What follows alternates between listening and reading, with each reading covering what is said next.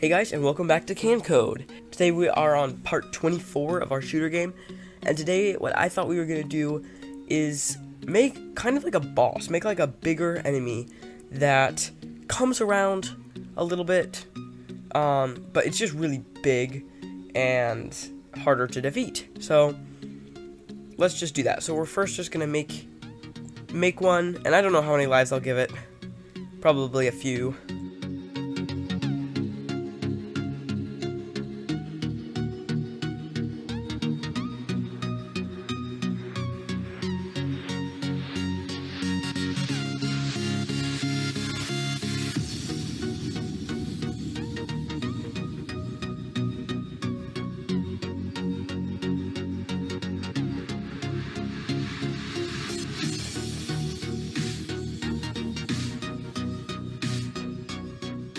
Okay, here we go. I've got 8 different costumes because I want him to have 8 different lives. So that's what it's going to look like.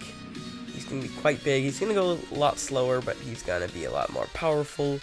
So we can just code him in. So we're just going to have to go to the right over here, and then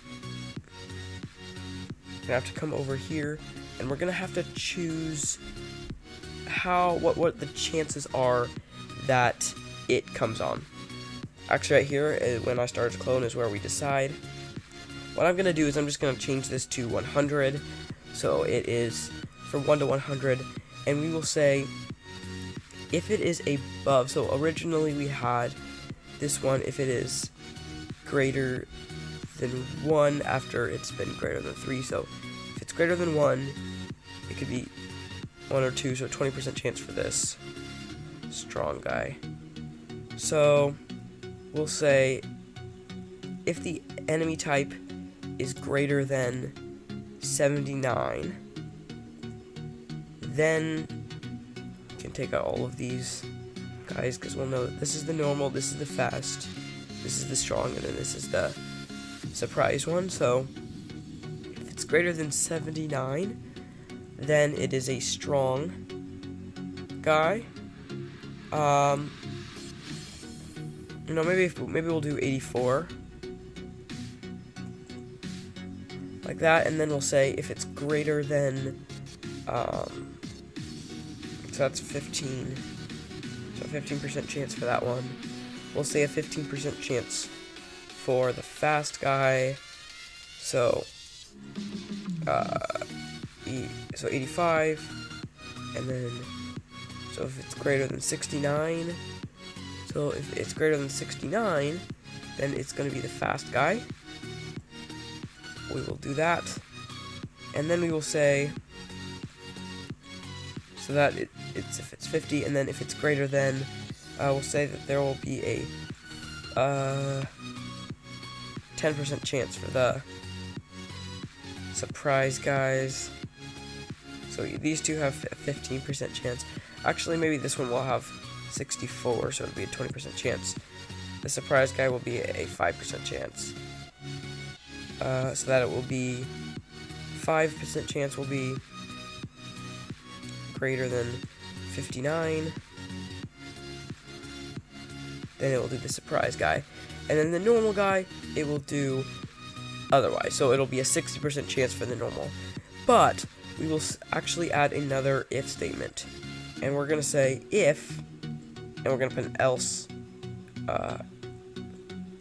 we'll put that in the else, and we'll put this here, and we'll say there will be a 2% chance for the big guy. So if we have a 2% chance, it would be, if it's greater than 57, I guess, if it's greater than 57, or maybe 56, we'll say, then we will do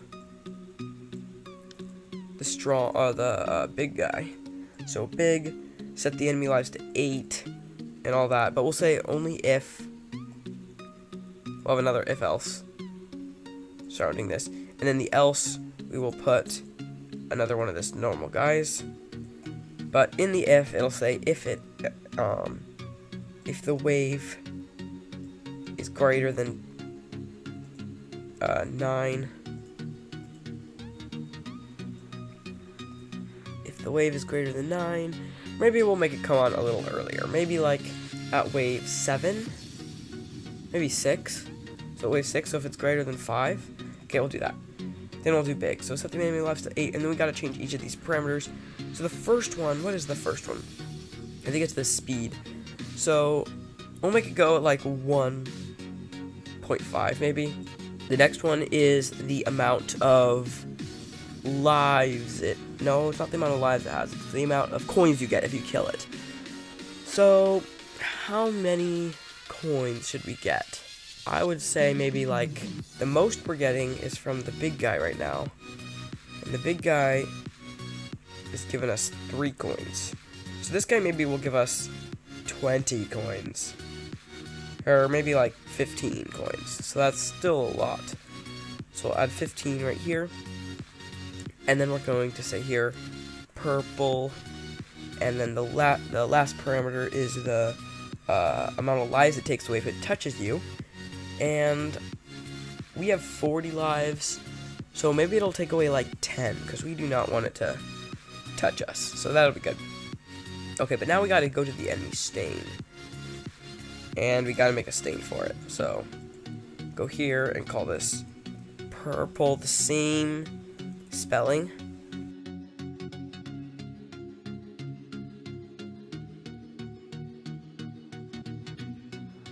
Okay, that's nice. Alright, now we'll just have to see if it works. I don't know if there's anything else we need to add to it, but we'll just see.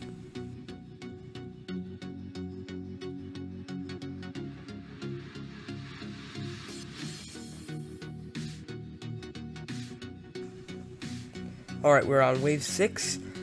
So now, oh my goodness, okay. So I think it's working, but it's the probability that's coming seems to be off. It could be working, and it just seems, and it just had like a chance of like a 1 in 1 million, but I have a feeling that probability was off a lot, because that's not supposed to happen. Like, now it doesn't seem like they're coming, so that could have just been like a chance of a 1 in 1 million, like that could have just been like a super rare occurrence, but usually rare occurrences don't happen like that. But like I say, usually, so we don't know. They should be coming. Okay, there we go, one more.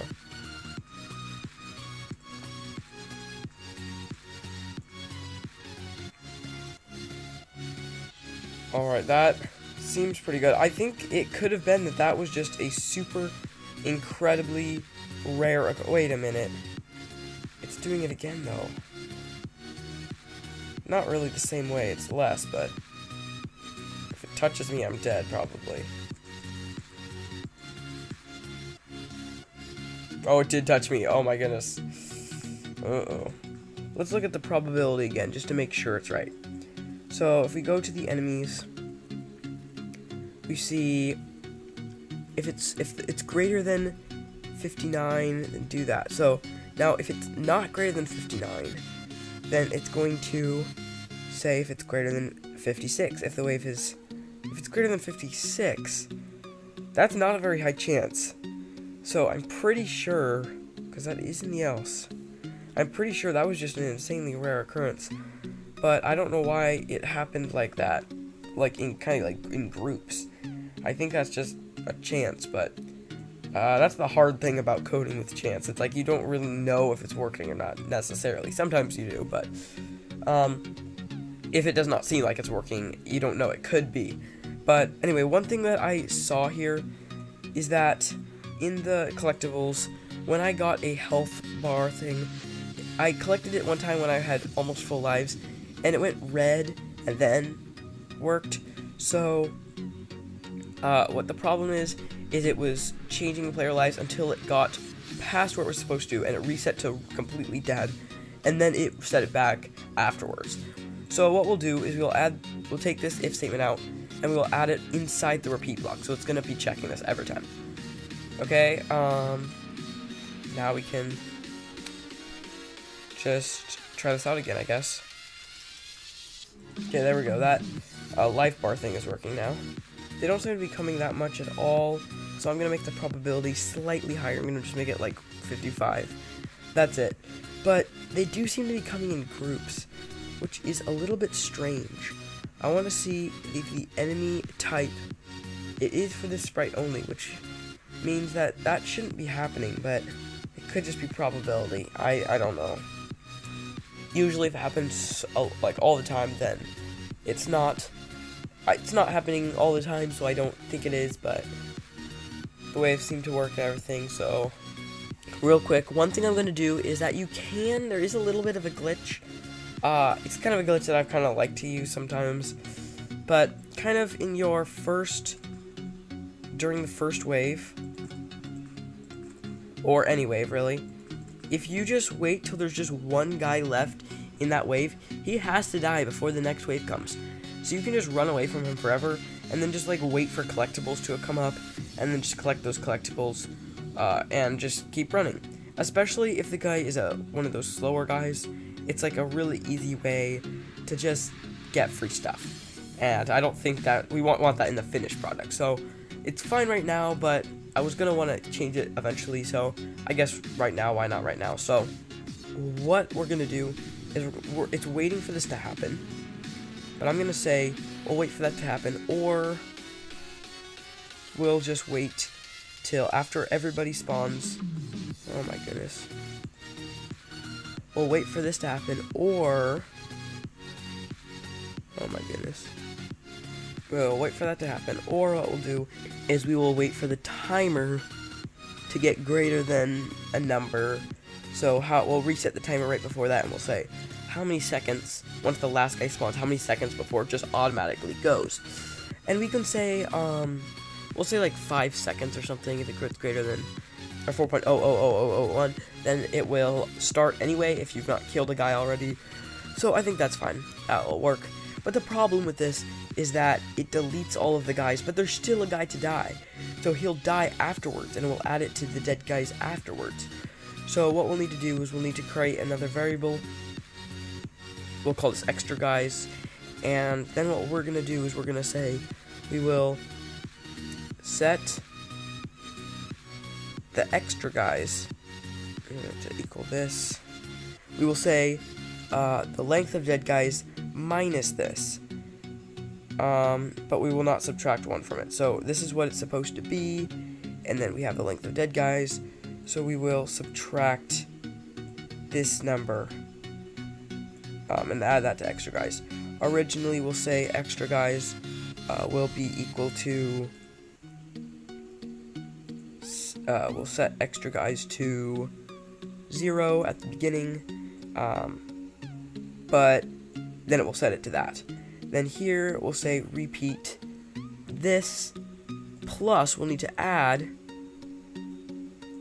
I accidentally clicked the check box on I don't know why on accident. Okay, repeat this plus, wait, actually this we can leave. Here we're gonna say, once it waits, it's gonna wait for this to be greater than that, this, but we're also going to add a number to it, and this number is going to be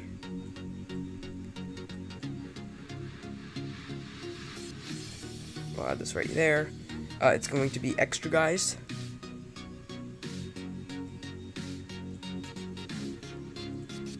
So it needs to wait till extra guys happens, and so wait till the length of dead guys minus the round this, so wait until this is greater.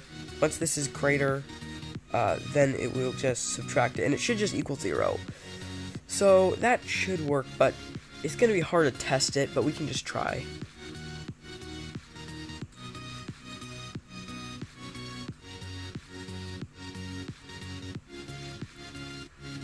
One, 2, 3, 4.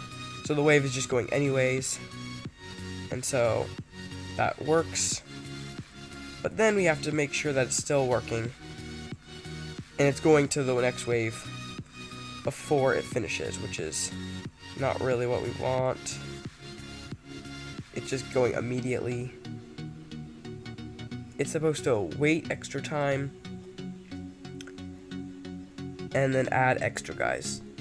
We will have dead guys here, and then I will also have extra guys here so I can see them, and we will see what's happening. There we go. Now 1, 2, 3, 4, and it just goes.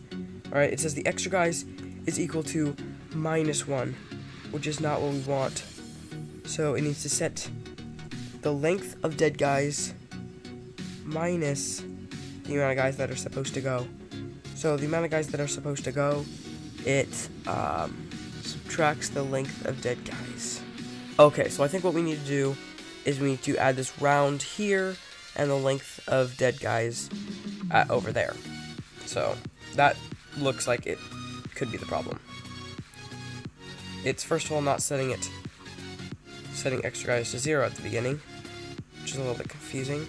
Oh, I'm setting enemy type to 0, so we need to set extra guys to 0.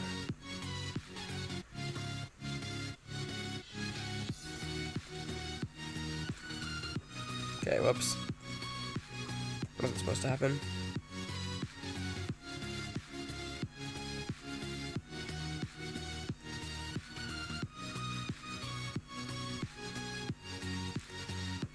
So now there's one extra guy.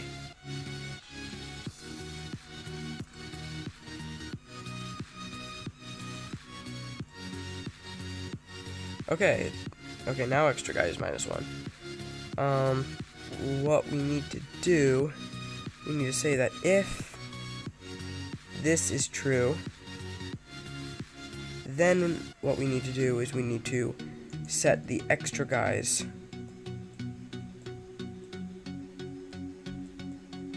to 0, and we'll add that right after that.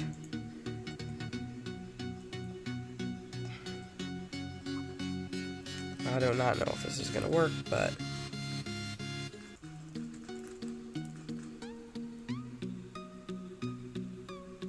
okay, one extra guy, so that seems to be working.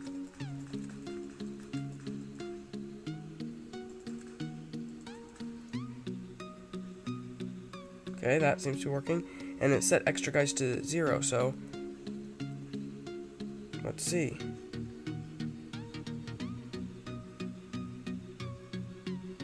So it seems like the last guy spawned. So now it's gonna go, and now it says 4 extra guys, which should